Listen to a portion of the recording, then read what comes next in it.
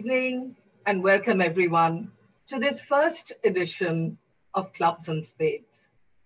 Today, the club in focus is Tollygunge Club, which is celebrating a milestone marked 125 years. The main clubhouse itself goes back by 240 years. This is a Category 1 heritage building at par with Victoria Memorial, and possibly it was a home to royalty. It is a veritable haven, a country haven in the midst of a concrete jungle. It is home to really rich, rare flora and fauna. For example, the only rainbow eucalyptus tree in Calcutta is in Tollygunge Club. It's right here. This is a club that is sports-oriented, family-friendly, pet-friendly, and every member is really proud to be a part of this heritage. On the other hand, we have Calcutta Heritage Collective. A passion, a veritable passion for heritage runs through its collective veins. It inhales the desire to protect, preserve, and showcase our heritage and architecture with every breath. And today it presents to us the first Clubs and Spades. I'm really proud to be a member of both institutions on board today. And I'd like to welcome Dr. Ronin Roy, President, Tollygunge Club. Hi, Ronin. Mr. Anil Mukherjee, the CEO and Managing Member of Tollygunge Club. Anil. And Dr. Arif Ahmed, Trustee, the Prince Ghulam Muhammad Waqf Estate. Ronin, why don't you give us the backstory of Tolly for a start? Thank you, Indrila.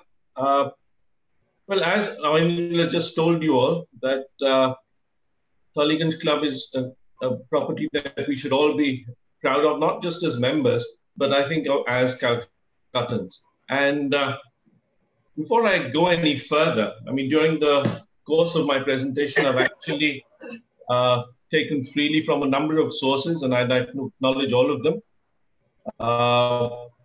Books by Pradeep and Amita Das, the book that was released from Tollygunge Club, Calcutta 200 Years, the Basis Chakravarti, they've done Sen, Historic Wings, the Aviation Magazine, GM Kapoor and Intac, and obviously our inimitable Sudeep Dhara from the club, who's actually managed to go through a lot of our photo archives to try and give me the photographs we need this evening.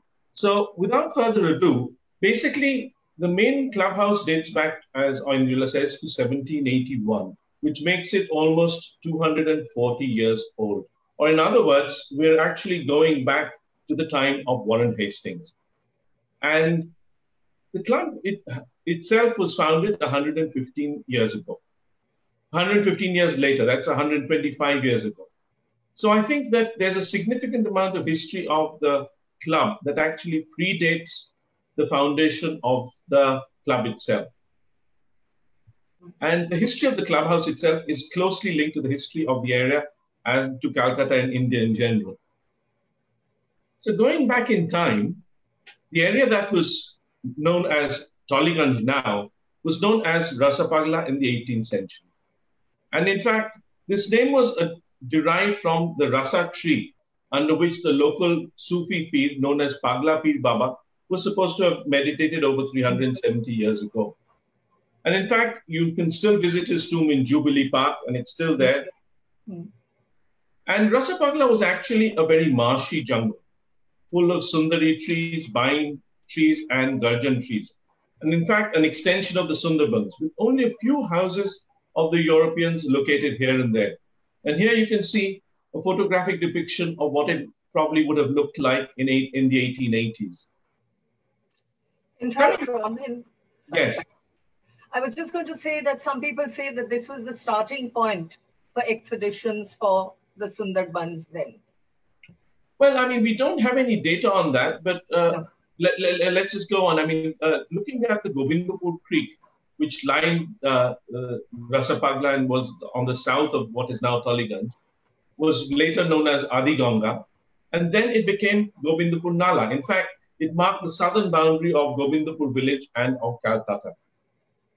And the dead Adiganga was actually desilted and made navigable by Captain Colonel William Tolley in 1775 and became known as Tolley's Nala.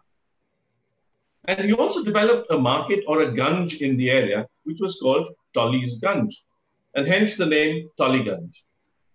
In fact, if you look at Tolley's Nala in the 1890s, it was a wide waterway. And in fact, he developed the use of the waterway using his own funds, which is why the government allowed him to levy tolls for its use. In fact, almost 7 times amount of cargo was moved by boat as compared to the rails. And this continued till 1804, when the government actually took it over after his wife died. And Tolley's Nala remained navigable almost till the time of independence. But if you compare it to Tolley's Nala now, you can see that it's completely silted over, and you've got residences coming up on either side, which is actually taking away from the beauty of the area. Ronin, did it go right up to Bangladesh till the time that it became silted over? Correct. I mean, in fact, East Bengal then.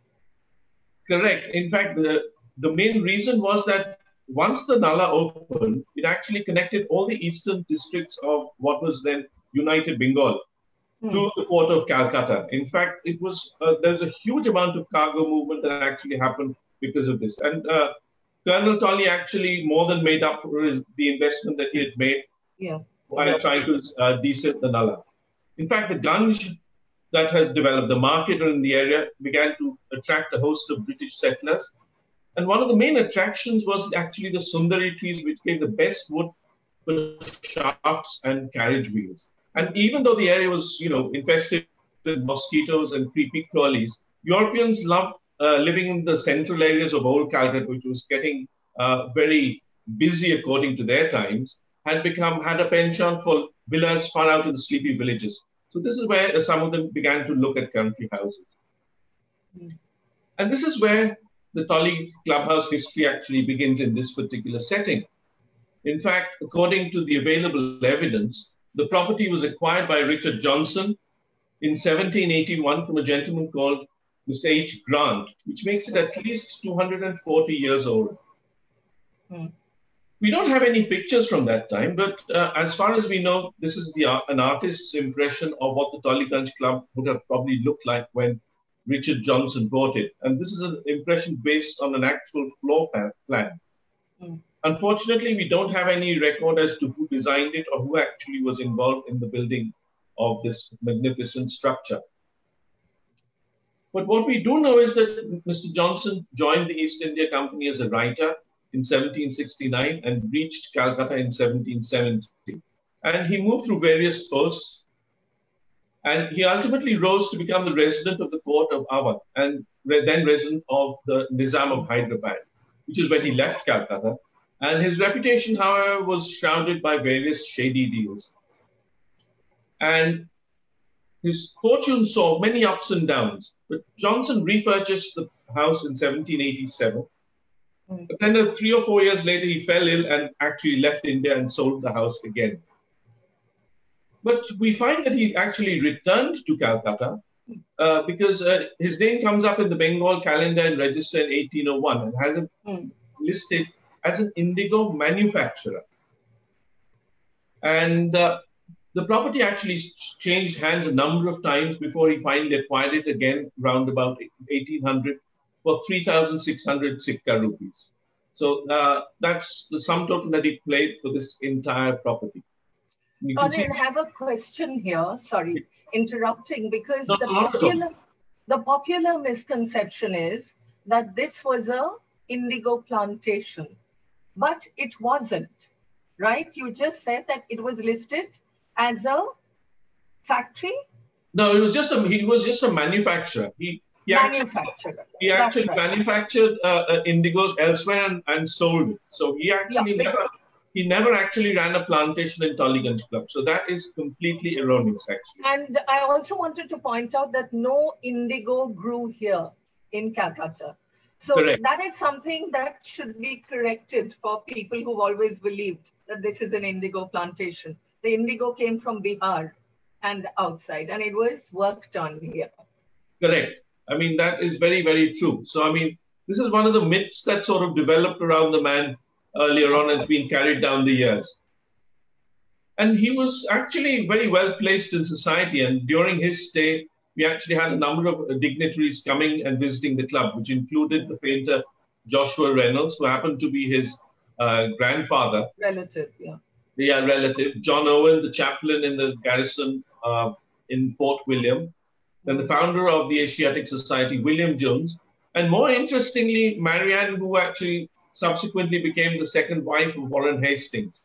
So, I mean, there's a lot of intrigue involved over there. So, we don't know what actually happened in Tully in those times. Mm. But Johnson finally returned to England. Again, he'd lost most of his money by then. And he died in Brighton and is buried there in 1807. And his property in Calcutta reverted to the East India Company. And in 1809, the titles were actually transferred to Lieutenant Colonel Hawkins and Guthrie for the accommodation of the Mysore princes. But I think I'd like to stop over there because I think we've got someone very interesting to take the story forward. Ronan, before you move on, a question. Yes. Sure. We're supposed to have, to both Anil and you, we're supposed to have graves. We do have graves at the far end of the grounds of Tolly, which Correct. were, again, believed to be the Johnsons' graves. And that is not true, is it? That is, again, a complete myth. First and foremost, the graves aren't Christian in appearance. No crosses. Nothing at all. And the tablets that are there are subsequent additions. So we really don't know exactly who's buried there. I mean, there are a number of theories. It could be Johnson's so-called Indian family members might be there. There might be some other local people who might be buried there. They're more Islamic in style than they are Christian, to be very honest. And the bottom line is we don't know who they are, but it's definitely not the Johnsons because they are buried in Brighton, and that is a known fact. Yeah. Thanks. Right, so I'll stop my screen share over there. And Arif, do you want to take over from here? Why not? What an exciting time to take it over. And if you all might have noticed, there was a picture on Doctor's slide, which was essentially a picture of two young boys being handed over to a British gentleman who was subsequently known as Lord Cornwallis. The story actually goes back a lot. The story goes back a lot in the sense, on the 4th of May, 1799, Tipu Sultan died in the battlefield. And on 19th of June, as you can see how fast they were, the entire family of Tipu Sultan was moved out to Vellore because they considered that if a progeny of Tipu Sultan lives there, they can perhaps inspire people for a freedom struggle. But the story, as I said, was much earlier. In 1793, after the end of the Third Anglo-Mysore War, Tipu Sultan's two children were kept, if I may use the word as a ransom by the English. They were held hostage by them, and they would not be released till Tipu Sultan paid the dues of the war. You can see there are some famous pictures here. Here, these two children are bidding goodbye to their mother. And then the story continued. And you'd, of course, notice here, I would like to point out to one mystery character here. If you'd see, there's an elderly gentleman with a white beard standing behind the two children. And in almost all the pictures that you'd see of this handover, now here is the one where they're being handed over to the British. The same gentleman stands there. This gentleman had a tremendous influence over the family, and most likely, though not clearly identified, he was known as Ghulam Ali. He was one of the trusted lieutenants of Tipu Sultan. The story went on. The family went on to Vellore.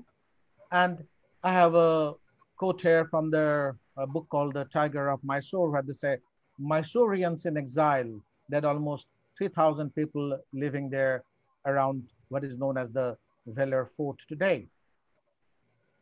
But then the inevitable happened. On 9th of July, 1809, Tipu Sultan's daughter was being wedded, and a revolt began. The Union Jack was brought down, Tipu Sultan's flag fluttered over it, and arguably, this was perhaps the first war of independence in India. It didn't last long, and the flag that was flown over the fort came from Tipu's child called Muizuddin, and that kind of marked him as one of the propagators of that rebellion. On July 10th, a cavalry moved around. They stopped the mutineers from forwarding anywhere, vanquished them, and within a matter of days, the major children, the other picture that you see here was Abdul Khalik, and these were considered to be the two people who spearheaded that rebellion, though there is no historical fact, there's no historical evidence behind them. And then came the time the British realized that they must be moved out. So on the August 28th, 1806, around 52 people were routed through the Madras. Then it was Madras by sea, not even inland, to be kept under what they called close confinement, which is essentially an euphemism for being a prisoner. And they were shifted to the place which Dr. Roy has described was known as Rasa Pagla. And you can see one of the pictures here of one of the famous ponds there that used to exist in that area. The story of the family was not a very happy one. One of the favorites of Tipu, Abdul Khalik, whose picture you saw earlier, died at the age of 24 on the 12th of September in the sandheads approaching Kolkata, or Calcutta as we would call that time, which would likely to be the Sundarbans. His seventh son, Muizuddin, from where the flag went, he was kept in, again, as we said, the close confinement with his third son, Tipu's third son, his younger brother, Muhyiddin, at the Greater Calcutta jail. Please note, there are lots of evidences that Rasa Pagla had a detention center at that point of time. I have found some documents which speaks about the detention center, but we're not very sure whether the same detention center subsequently grew up or was known as the Great Calcutta Jail. But never mind, he was confined there from 1806 to 1813, and then he was released on June 25th. Then suddenly the links kind of dry off. You do not hear of anybody else till, as we said, the rise of the 11th son of Tipu Sultan, 11th surviving son of Tipu Sultan, the Prince Ghulam Muhammad, who's the centerpiece of that activities of rejuvenation of the place, Rasa Pagla. What he did, Prince Ghulam Muhammad, he kind of patched up with the British. He even negotiated with them, secured a financial support. Mind you, when the family was removed from Vellore, the condition was, they were said, that you were being shifted to Calcutta in lieu of their pension. The family was not supposed to get any further pension. However, Prince Ghulam Muhammad negotiated and arranged a pension. The letter you see beyond is a very interesting letter for people. There's a gentleman is talking about payment of Sikka 395 for the repair of the guard room at the Rasa Pagla detention facilities, not a detention center, but detention facilities for the family. And it dates around 1836. Arif, Yes, please. I have a question here. This is what you consider the documentation for the fact that he was at Tolly. There's no other actual proof, right? Well, there are proof because the lands were given to them, but what happened, that where exactly was he staying? Now, there is no, pacha or pacha as we would call them, or tax record stating that this was the building. We have to remember, he did not have ownership and he was a prisoner, so-called prisoner, as I said, close confinement. Since he was not technically a prisoner, it is almost impossible to find a written documentation in terms of his being imprisoned. And since he was not a landowner, no land deed exists in his name. So that's a bit like Wajid Ali Shah. That's correct. Now, this is one of the proof of talking about a guard room, which kind of contextually meets the definition of a area where there is a building and there's a gate and there is a guard room standing up there. the period, the building that existed during that period, none other meets this description as well as the Tollygunge clubhouse does. So though it is circumstantial, but and also from the family members who are the members of this particular club, the legacy of Prince Ghulam Muhammad, like Anwar Ali Shah or Humayun Ali Mirza, who are the descendants of this family, they have heard from their ancestors that this was the property where Prince Ghulam Muhammad stayed and died after he procured it. Right. Now, interestingly, you said he went to England also. He patched up with the English well. And if you'd find in one of his letters, which I've not brought in here, one of his notes written to Queen Victoria, in the same letter, he had eloquently paid homage to his father for his valor, recognized that they were vanquished, stressed on their friendship with the British, and never in the letter was he ever submissive to the British. There's a wonderful piece of writing which he sent to Queen Victoria saying that in my own right, I'm a regal. It's a different issue altogether that I have lost the war with you, but my right as a regal is not something that can be compromised. And you would see here's a letter from him which he wrote while he was in England, in London, in fact, in June 1854. He's writing the letter to a Dithan judge, thanking him, informing him that he has reached London, and also thanking him for protecting the family, the Mysore family, from the oppression of the unjust magistrate.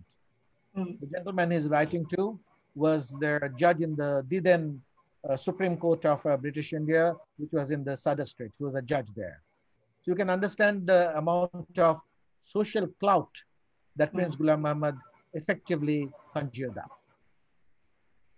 And then he did something which was unbelievable. This is what you are seeing is a page of from the ledger of the British East India Company.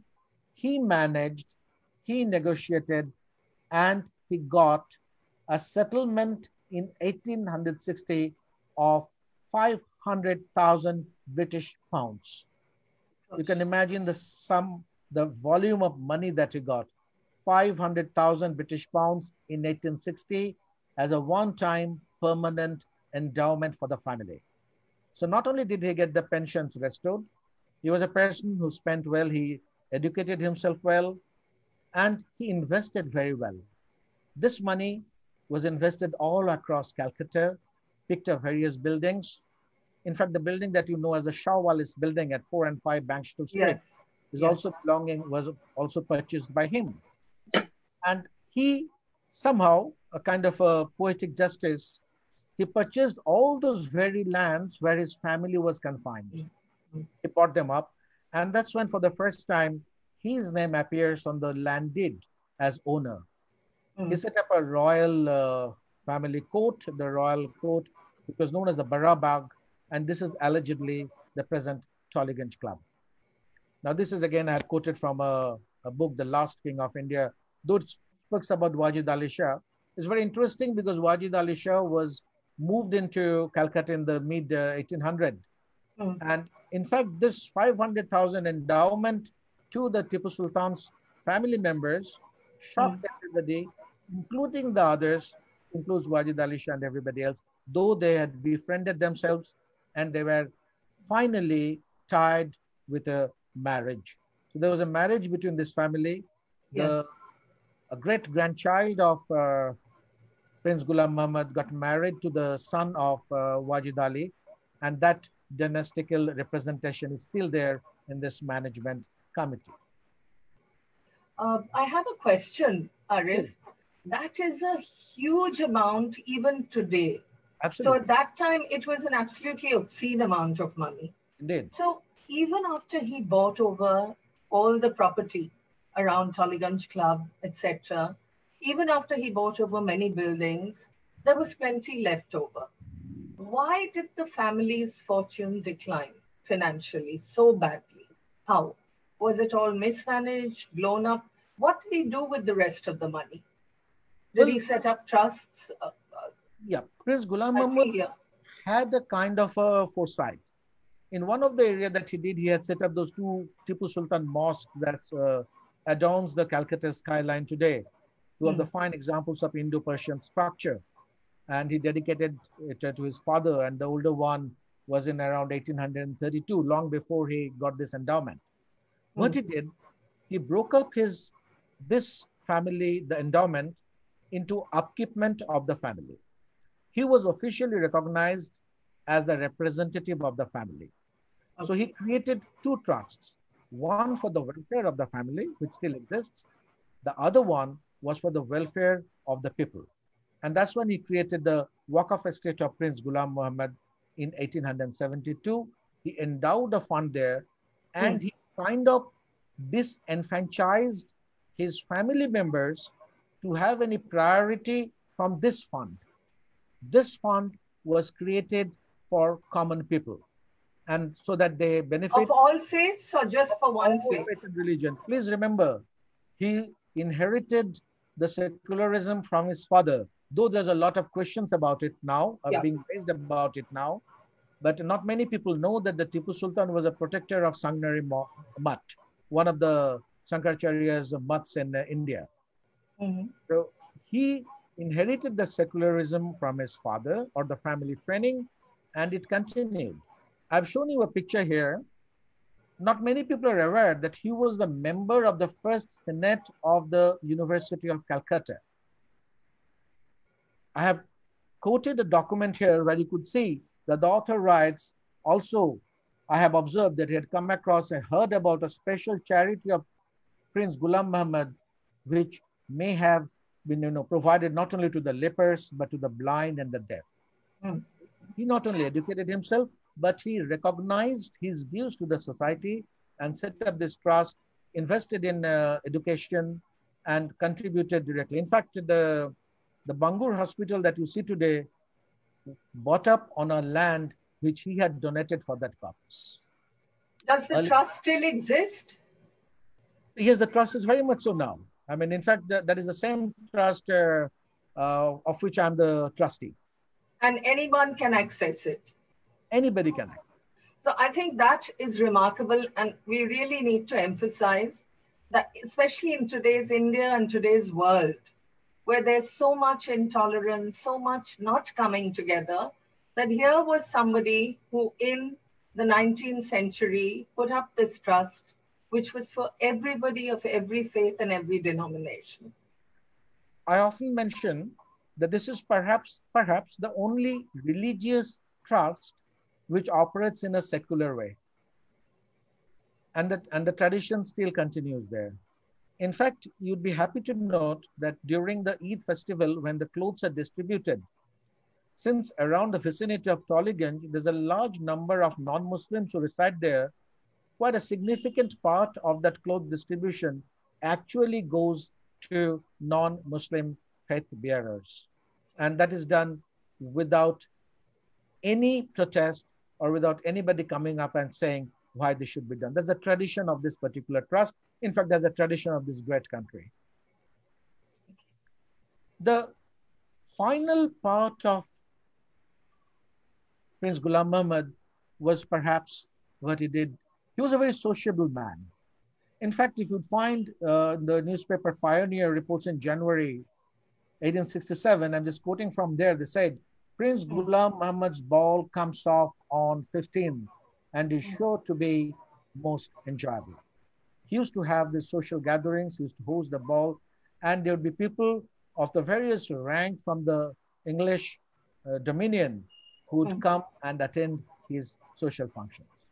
So that's what the fine story of a person whose father died when he was 4 years old, and he was sent over to Vellore, sent over to Calcutta, was shadowed by his elder brothers, and then when the finally was kind of without a parent, he rose to the occasion, patched up with the British, educated himself, and so much so that on 18th May 1870, 2 years before his death, he mm. was knighted by Queen Victoria. He was given the Knight Commander of the Order of the Star of India. So what a fascinating story of a person. And this is where the relationship between this particular family the entire area of Tollygunge, and specifically Tollygunge Club is there. How was Prince Anwar Shah related to him? Well, Prince Anwar Shah was one of the descendants of the family in whom this particular name that you would see, though there are certain quotations which talks about that Prince Ghulam Muhammad was known as Prince Ghulam Muhammad Anwar Ali Shah, but which I believe does not fit in the historical annals, because this name is not repeated in most of the places. But there is an Anwar Shah who was subsequently was a descendant of the family. And on a lighter note, there's another Anwar Shah who's right now the member of this family and descendant of the Tipu Sultan. And that's what his story is. And that's what I think that we hand it back again to Doctor to continue the story of this club. Thank you. Thank you so much, Arif. Pleasure.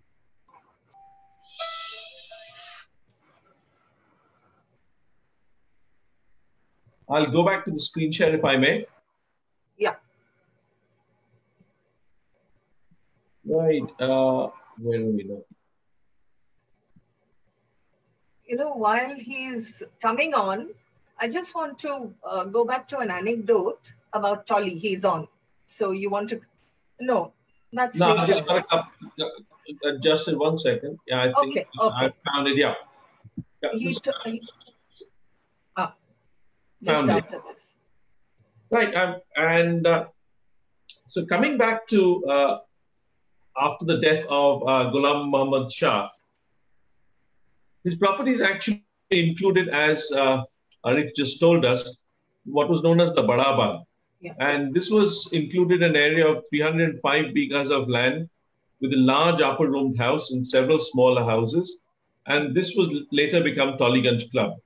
And along with that, he actually had another smaller garden house, the Kacheri Bagh, which was a much smaller estate, which actually went on to become the part of the Royal Calcutta Golf Club. So actually, most of the surrounding area around both these clubs in Tollygunge actually belonged to Prince Ghulam Muhammad Shah. So he actually had a huge estate. And he's buried at the family cemetery in Kalighat. So he's not buried in Rasapagla, but he's buried close by. But coming next to the genesis of the clubs in Calcutta, I think it's interesting to see that the clubs that started initially were more towards the center of the city. You have almost 100 years earlier than, more than 100 years earlier than Tollygunge Club, you had the CCFC in 1792, the Rackets Club, which came up in 1793, the Bengal Club in 1827, which was basically a business club, really. Then the Royal Calcutta Golf Club came up in 1829, again in our environs. Horse racing was mainly at the Calcutta Turf Club, that was in 1847. And the CRCO came up for the rowing in 1858. The swimming club, the CSC, in 1887. But the Tollygunge Club was probably the first country club that came up in 1895. So that's actually how the clubs started during the British era. And coming to the Tollygunge Club, our founder president was William Dixon Cruikshank. And he has, to his credit, that he was actually probably the only president who remained president for 10 years. So I don't think that's a very enviable proposition in today's day and age. And he was actually the secretary and treasurer of the Bank of Bengal, which is the predecessor of the Imperial Bank and the State Bank of India. And legend has it that he actually stumbled on the Johnson property when he went around looking for his dog, which he'd lost when he'd gone out riding. So it's fortuitous that he lost it, because that's when the idea of buying Tollygunge Club came about. And the other founder trustee was a gentleman called John Alexander Anderson, who worked for Finlay, Muir and Company, which later became James Finlay. And the club was formed by these two gentlemen on the 1st of January in 1895. And two months later, on the 20th of February, Cruikshank and Anderson signed a lease with the Waqf Endowment Trust of Ghulam Muhammad Shah, as Arif had said. And initially, the agreement was for a period of 10 years. And the club was registered during this period on the 1st of October 1909 with the Registrar of Companies. And in 1909, the club expanded by purchase of additional freehold land of about 30 acres to make it a much larger property. And from 1934, the lease was actually changed to a permanent lease from the District Court of 24 Parganas, who entered into a permanent lease with the trust. And an annual rent was agreed on, and we still remained lessees from the Waqf board and pay them a regular rent. This is the aerial photograph of Tollygunge Club, showing the clubhouse and other ancillary buildings at the time. As you probably see, you don't see much of a boundary wall. In fact, boundary wall came up somewhere in the early 1950s. And before that, it was just open. So the jackals that you see around in Tollygunge Club probably had a free flow, free run of the land all around. In fact, riders in those days could just come in and out of the club wherever they wanted to. And if you compare this with the photograph taken about 10 years ago, that's about 60 years later, you can see that we're now in the middle of a concrete jungle. So that's how Tollygunge has actually evolved in the last 60 years. So at this point, I think I'd leave it on to Anil to talk about the rest of the exciting stuff that happened in the club. Ronil, yes. Before Anil starts, because of the greenery, I just wanted to ask Arif one question. I believe there was a certain mango tree that came from the south with Tipu Sultan's descendants. The mangoes were about a quarter of the size of our mangoes. There was an aromatic, there was a floral aroma about it. And do you know about this tree, Anil? Arif? We have it at Tollygunge Club. Or we had it, I don't know. Arif? Yep, I mean, I have also heard about it as a part of the legend. Unfortunately, okay. I have not tested those mangoes. And is a possibility there, because there are such old mango trees in the Bangalore or Mysore, which was planted by Tipu Sultan, and one of them just went down, which was about 250 years old. So it's very much possible that it might have come down here, but I have not come across any record of exactly where it was or where it could have been. It was the only tree of its kind in Calcutta, I believe. In fact, a lot of what is seen at Tollygunge Club came from as far as South America. Anil would be able to tell us about that. Anil, over to you. Thank you, Mrula, and thank you, Ronan and Arif. You've taken us to a very interesting journey about Tolly. And cut to the chase, we're now coming into the 20th century. And what a lot of people are not aware is that arguably one of the first times an aircraft or an aeroplane took off was at the Tollygunge Club. And that was in 1910, on the 20th of December. Let's not forget that the Wright brothers had taken the first flight in 1903 at Kitty Hawk. And Calcutta was still the capital of British India, second city of the empire, and Tollygunge Club was the bastion of the British at that time. So, Ronan, you had some very interesting slides. Now, I was going to show the next one. Now, why did they fly in arguably it's one of the first places. They went to Allahabad, but there was some controversy there, the devil of bureaucracy, and they came to India, they came to Bengal, and they came to Calcutta. And we had all the creme de la creme of British society, and interestingly, some Indians who we'll show you now, who were actually a part of the first flight. And this was the aviation meeting that took place. And interestingly, we did not know, and to the best of my knowledge, I've been a member for over decades, and I've spoken to members who were far senior to me. They were also not aware that we were one of the first places that a flight had taken place. And we did, and we do intend to create some kind of tablet to this, because it is really a historic moment. And this was the ticket. Now here we have the people who actually participated and who were there. And we have this lady, Mrs. Sen. And who is this Mrs. Sen? There was a lot of mystery over that. Ronan, am I right? There was a lot of mystery over that. And would you like to add to that, who Mrs. Sen was? Well, I mean, the thing is that all we know at the time, the records show that she was a Mrs. N.C. Sen. And who Mrs. N.C. Sen was a question mark till a lot of research was done, I think, over the last couple of years. And the identity of Mrs. Sen has finally been revealed.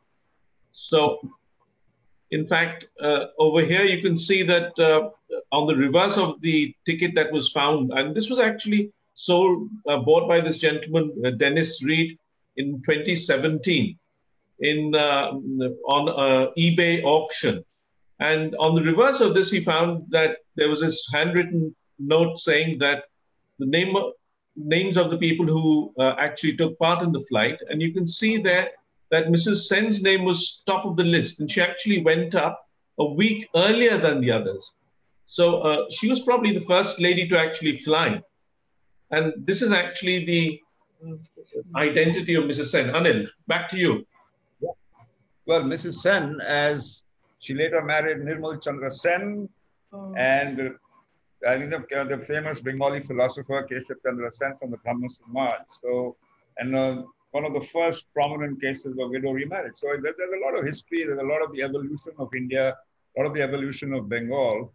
And it really is a golden moment of Tolly's history. What else would we,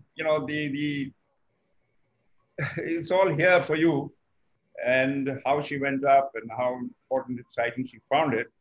And really, I think Ronan would be the person who could take us through this. Well, actually, it's interesting in the sense that the gentleman who was researching this was a gentleman called Devashish Chakravarti. And in fact, he came to Tollygunge Club, and our deputy CEO at the time actually struck up a conversation with him. And he said, "Where's the plaque that commemorates the flight?" And he said, "What flight?" And so none of us knew what was going on. And so that's when the questions actually arose. And then finally, he managed to trace down Devdan Sen, who's actually the grandson of Mrs. Mrinalini Sen. And he's settled now in England, in Guildford. And he sent the photographs of his grandmother's autobiography, and where she actually describes the flight at the Tollygunge Club. In fact, she went up with Baron Decaters, who was one of the Belgian elevators, and flew for a total of 27 minutes, which was a pretty long flight for those days. And she was quite a woman by all accounts. She met H.G. Wells. She traveled all around Europe. She was really a flyer for her times in every sense of the word. Back to you, Anil. Okay, so now I think we got past the flight bit because it is a historical moment, but I think we would come into modern Tolly, and Tolly was first and foremost a sports club, and fundamentally an equestrian club, a riding club. That's how we started. And it's very interesting to know that you were a gentleman rider, and you were a gentleman rider because you couldn't win more than 99 rupees. If you won more than 99 rupees, you became professional. So, it was the bastion of amateur riding was Tolly.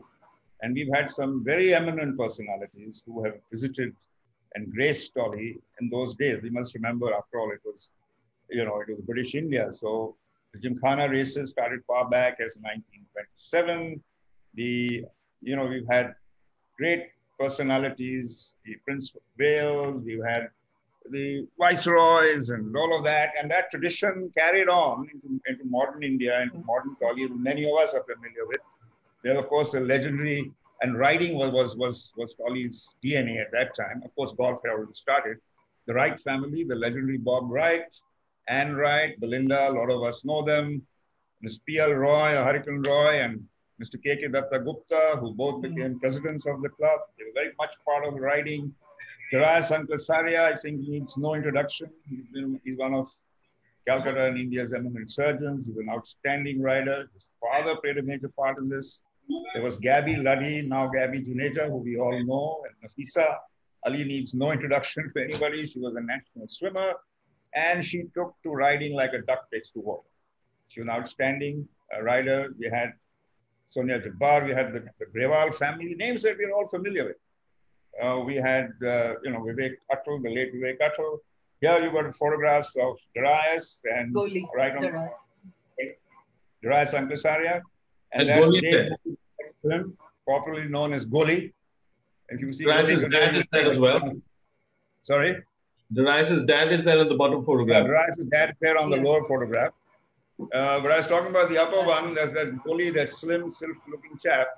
Most of us who know him today won't be able to recognize him. I keep pulling his leg. And he looks nothing like that. And I'm sure that was his other brother. But yes, riding was our DNA. We're a sports club and have been a sports club. And then from there, this. Anil, was riding the first sport? Yeah, Anil, riding was riding the first sport? Riding was our first sport, yes. And yes, the tradition carries on, Andrila. Today we have over 40 horses. And we've had young people who have represented, we've had Ashray Bhutta, who represented India in the Asian Games. We've had Biren Dey, we've had Adiraj Mukherjee, we've had Ronak Banerjee, who have carry on the tradition, have represented India in international events. And I'm happy to say that riding is live and well here. We have 40 horses and we are still nurturing the sport. And we are, producing riders who go on to bigger things. Tolly has been the center of riding in Eastern India. In fact, we have held several national championships in the last 20 years, 25 years, and before that. And we continue to do that. We've had 4 junior nationals. We've had the senior national jumping. Tent pegging was very much a part of our tradition. And Undrila, you will remember the good old Christmas days when, on Christmas night and 31st, we used to have the tent pegging. Yes. And Bob, and his famous horse, Rani, who was allowed into the bar. He took him to the pub, at the bar. Allowed into the bar, and nobody would say a word. We were always, as you said, an animal-friendly club. And Rani was, of course, very special, as was Julie, the dog.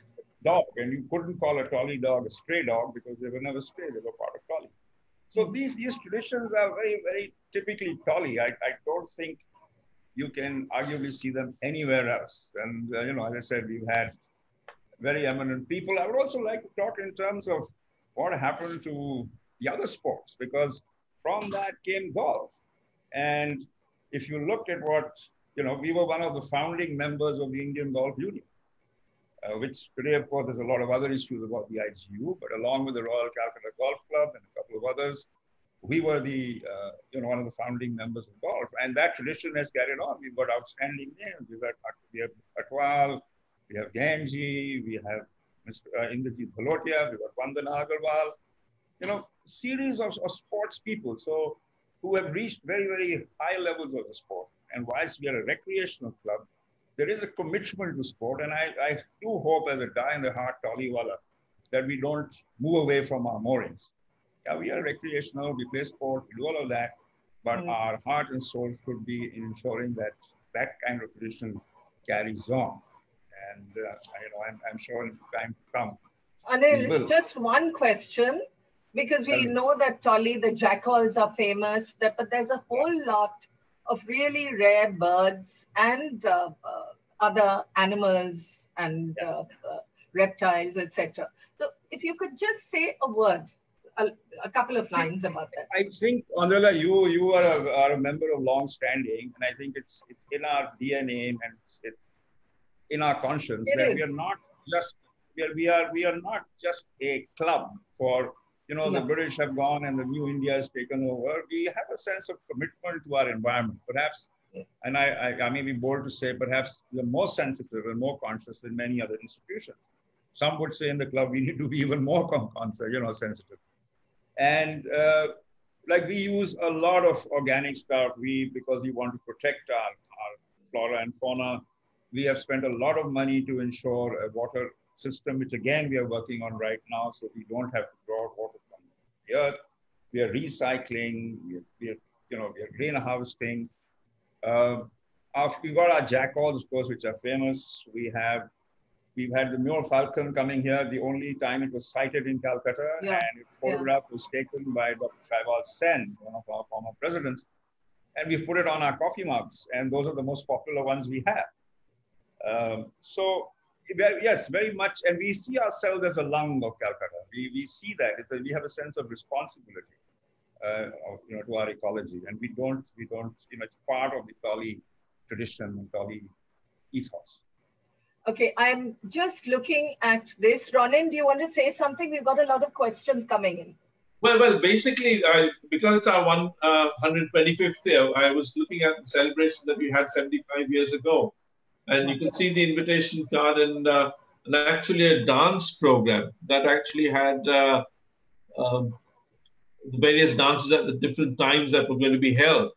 And along with that, this is the menu that they had for their celebration, which looks tame by our standards, really, because the sort of the menus that we have nowadays are at least 3 times as long, if not even longer. Yeah. So, I mean, and the best part of it I liked was that breakfast was going to be served at 1 a.m. So you had soup, sausages, egg and bacon, and beer at 1 a.m. after your dancing. So those were good times, I'm sure. Okay, should we go for take a couple of questions quickly? Everyone? Sure. Okay, there's an interesting one here from Supriya Nebar. What was the membership fee when the club started first taking members? Well, initially, as far as I recall, the club actually sold debentures. Correct, Anil? Right at the very beginning when the club was started. And so you had a shareholding, is that what you're saying? Shareholding, but I'm not sure when that stopped. I mean, that was in probably the early part of the century that it stopped. But not after 1910 or 1912, but I'll need to look and check into the books. But I'm not sure of the first, recent Indian members started around about 64, 65, I think. And I'm not sure what the permanent membership fees in those times were. Anil, any ideas? You paid a ridiculous sum when you joined. I'm not sure, but I do know that the first, it'd be interesting if you talk to some of our old Indian members who are like Mr. Om Paul and people like that. For a long time, Indians were, even in an independent India, they were being made members, but they were not permanent members. Mr. Paul, I know for a fact because we have him in our book and we interviewed him for our 125th. He was one of the first permanent members in India way back in 1978. So it was as late as that Indians were really coming into their own in Kolkata. But what were the fees, I would not know. So I think you had associate members before that, but you didn't have permanent members, yes. Not permanent members. There's a related question about membership. This is to both of you. What was the criteria initially for membership? This is from Rupande Shah. Well, I mean, the criteria hasn't changed at all. In fact, as far as I recall, the only thing is that the gentleman needed to be acceptable in Calcutta society. And that's it. Nothing more than that. Observation from Moshumi Pakrashi. She wants confirmation. Did Jogesh Chandra College on Anwar Shah Road also belong to Tipu Sultan's family? I think Arif might be able to put some light on that. Well, it's extremely possible. I mean, though I'm not very sure about it, because that entire tract of land belonged to the Prince Ghulam Muhammad Shah and the family of the Tipu Sultan, including the part which we know as the Golf Green today. That entire tract of land was a family holding of them, which was finally consolidated by Prince Ghulam Muhammad. Okay. Question from Smita Ray. Is there documentation on the flora and fauna of Tolly? Anil, Ronin, there's a book. Correct. Can you give me the author's name? Yes, sure. Just a second. I'll get them for you. Okay. There are, while Ronin's coming, actually there's not one book, there are 3 or 4 books on the flora and fauna of Tolly. But since Ronin is going to get them for you, we'll wait. Yes. You know, there's not just one single book.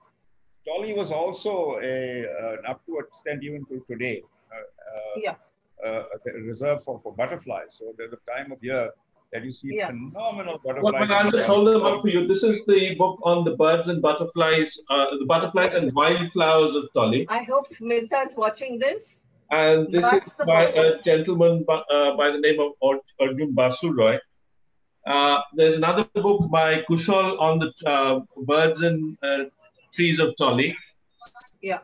And there's another book by Gaurav Pundi, our superintendent, along with Mr. Nathani, called The Trees of Tolly. So, and all these books should be available in our pro shop, actually, as far as I'm aware. So, members of Tolly, the books are available here at the Tolly Pro Shop.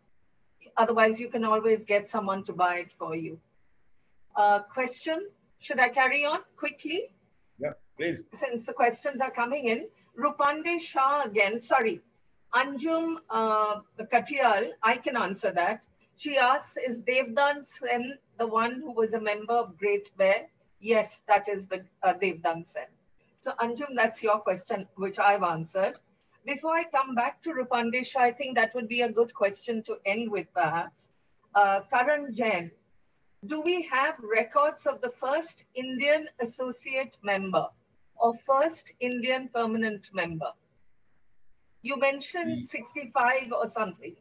67. Yeah, actually, I would have to refresh my memory, but certainly I do know. I've already mentioned. I know Mr.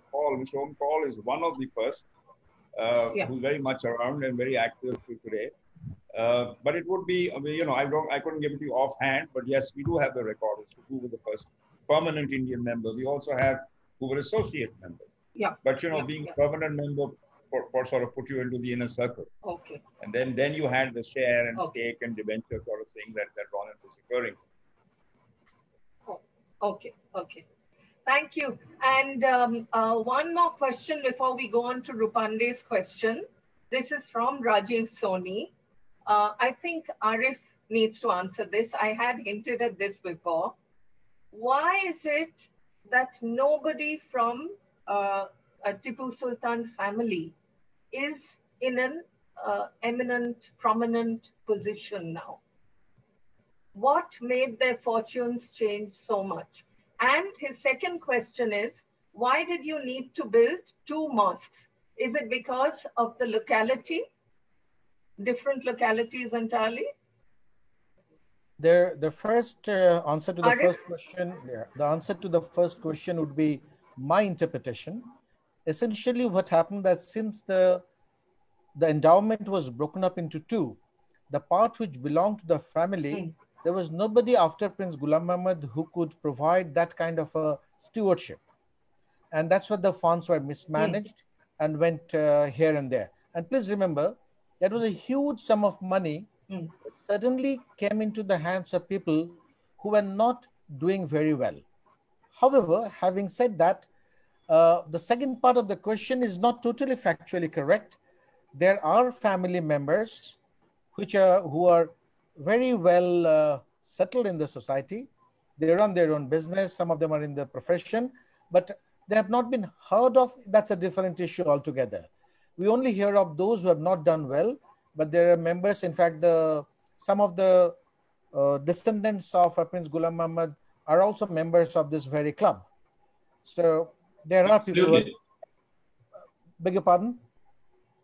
Absolutely correct. Yes. Yeah. And they're doing very well in their life. So that is not totally correct. Now coming to the 2 mosques, I think I'll have to take help of a little bit of folklore there. Apparently, Prince Ghulam Muhammad was also had a place where the current Kolkata station is, that's in Chitpur. And there in Chitpur, what happened that he was coming towards Tollygunge, where the family members were, searching for a place to set up a mosque. While coming in, they stopped their horse carriage near where the Dharamtala is today. For there were, if you remember, there were huge tanks as a stop and to give water to the food to the horses. And while there, one of the high priests who was accompanying him suggested that since while coming in this, we stopped here. So as a measure of our thanksgiving to the Almighty, why don't we set up a mosque here? And that's why apparently the mosque at Dharamtala came around. And the mosque in Tollygunge was always in the mind of Prince Ghulam Muhammad. And then he continued the journey, came over here and chose this particular place. One of the saying that the Prince Ghulam Muhammad actually lived there was because of the proximity to this mosque. Thanks so much, Arif. I'm rushing because this is the last question from Rupande, actually the last two questions. Rupande's question is that you recently renovated the club, both of you, Ronin and Anil. How have you balanced the renovation with the heritage?